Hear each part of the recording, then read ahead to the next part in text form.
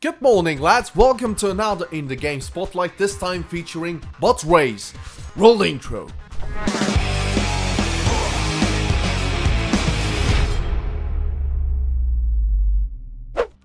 In the bot race, you are facing a deadly obstacle course which will push your concentration and patience to its limits. It is worth mentioning that the game was made in 3 days only for the Ludum Dare. In case you didn't know what Ludum Dare is, and I hope I spell it correctly, it is an online community best known for game jams. Link in the description. The controls are pretty simple: K or space for jump, tap it again mid-air to inflate, J for punch, and L to dwindle. You can also press and hold W to accelerate, and S to slow down. For me the game is not that difficult anymore, as I was playing it for quite a while now, but the thing that gave me the most trouble is jumping. If you jump too late, you will just inflate and fall, which will result in a certain death. On the other hand, if you do that too quickly, you sometimes might not make it to the other side.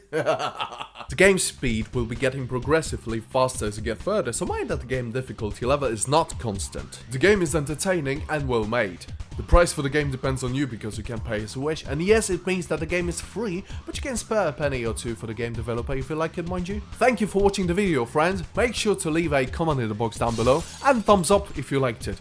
And if you don't want to miss any further videos, subscribe to my channel and follow me on Facebook and Twitter. See you in the next one.